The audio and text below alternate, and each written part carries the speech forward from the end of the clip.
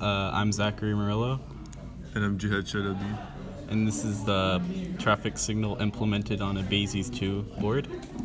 So we have on the LEDs you can see G, which stands for go, switching between the two different streets. So we have north, east, south, and west representing each LED, and they constantly switch every 3 seconds using a clock timer. But if you press the crosswalk button, you'll see that it changes states for about 5 seconds, and then the LED turns on, indicating that it's safe to walk.